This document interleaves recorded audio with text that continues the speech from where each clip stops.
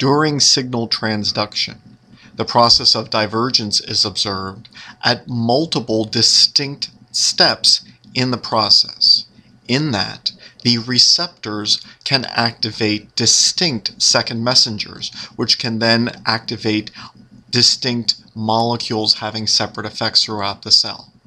Many of these effectors can be serine or tyrosine kinases, which then can phosphorylate multiple targets, each of which can have distinct effectors of its own.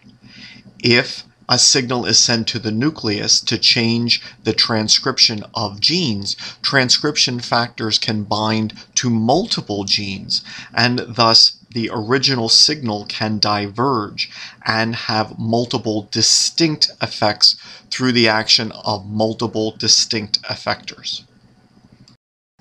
During signal transduction, the process of convergence can also be observed, in that a specific enzyme or effector can be activated through the actions of multiple separate pathways.